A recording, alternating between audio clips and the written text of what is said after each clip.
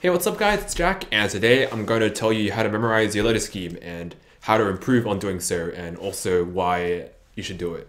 So, first of all, what is a letter scheme? So, a letter scheme is just a way to help you encode information for solving Rubik's Cube blindfolded faster. You can memorize just like the stickers, as in for example, oh, that goes to there, that goes to there. I actually used to do this for a while, fun fact, until I reached around 2 minutes, then I switched to letter pairs. I took a really weird route in terms of memorizing the cube. But from my own personal experience and from seeing how pretty much every top blindfolded solver in the world memorizes, at least in, the English sort of speaking sphere, it's definitely necessary. And also very much an efficient way of memorizing things, because you can turn letters into letter pairs, which you can make into words, images, and all that fun stuff that your brain can actually process, aside from I don't know, a massive random jumble of colors. So I guess the question then is, how do you do it? So first of all, if you've seen my old Pockman tutorial, you might know this already, but I recommend memorizing the first letter of each face. So I'm using the SPEF scheme as an example here, and it's probably a good starting point because everyone seems to use it, and you'll probably be able to follow tutorials that sort of show examples using them more easily, but more on that later. So starting out for edges, we have A at the top here, then we go to the left face, E, and just kind of going that way around the cube, I, M, Q, U.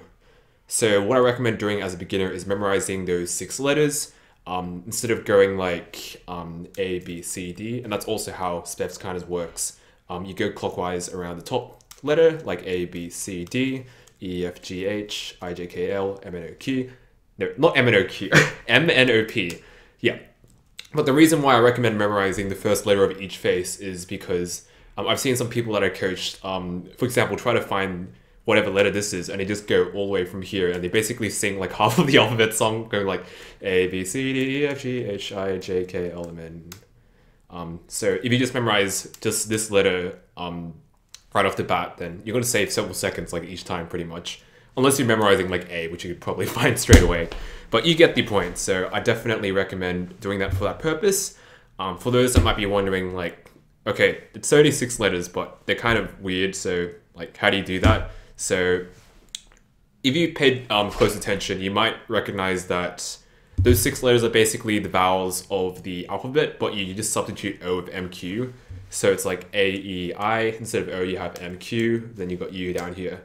One other thing to note, in regards to sort of how the letters go clockwise around a face, I remember being confused with this when I started off. I think other people get confused about it as well.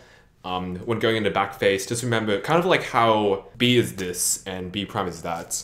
So you want to kind of go clockwise relative to that face. So pretending there's a clock on that face.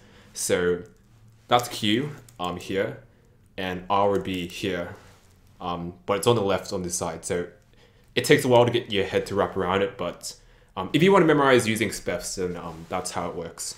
Anyway, the other thing that you're probably wondering is how to get that process faster. So for the most part, you just got to solve more and you'll get used to that. That's the most straightforward answer. But some other things that I'll throw out there in case you want to, I guess, target that aspect is to do tracing only practice. So I advised this in another video. So you pretty much, when doing tracing practice, you don't try to convert the letters and the pairs you make out of the letters into words or anything. You just kind of keep them with letters. So for example, I'll use my orientation for this. I just kind of think L, N, R, K, D, O, or maybe as a beginner, kind of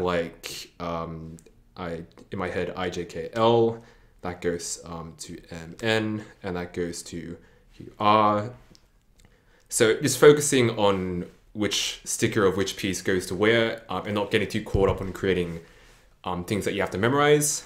I mean, technically when you're doing this, you're not just thinking of your letter scheme, but you're also kind of thinking about the way in which cycles works and keeping track of what you've covered already and all that. But it's a lot less mentally demanding compared to memorizing a whole cube, in which there are a lot more processes involved, such as memorizing and encoding information and reviewing and all that.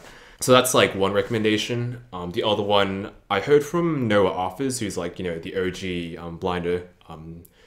He had this idea where you take out disassemble a cube and you like, I don't remember the exact specifics, but I think he's chucked them aside and just pointed to random stickers and try to figure out which letter that was as quick as possible.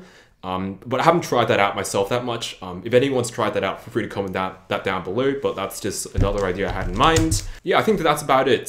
For the most part, I just practice using it a bunch, and through doing a lot of solves, I can just pretty much figure out which letter corresponds to which sticker like instantly. It's like, how could I explain this? It's like opening a door. I don't go like, okay, this is a brown wooden door, so if I ran headfirst into it, I'd probably die, or maybe not die. This is a metal handle. It's very metal. I could use my right hand and lift it up 9 degrees and put it forwards like this and open the door, but it's objectively suboptimal because I have to step this way, then I can get to the door. But what if I use my left hand? Then I can non-awkwardly walk around like this. And you have to move your hand up in this angle to reach the door handle. If you move it too high, you will not grab said door handle. So you don't think about anything, you just open the door. Like, that's kind of the stage that I'm at. Like, it's really, I just see like a sticker on a piece and I know instantly what letter it is. So I guess that's kind of like, I don't know if you can even see me. That's like the dream pretty much. That's your objective. And yeah, that's about it. Feel free to leave any more questions. I might make another one of these videos because people liked it, and a bunch of coaching and stuff has helped me gain more insight into what people are after in terms of questions. And yeah, have a great day, stay safe, and goodbye.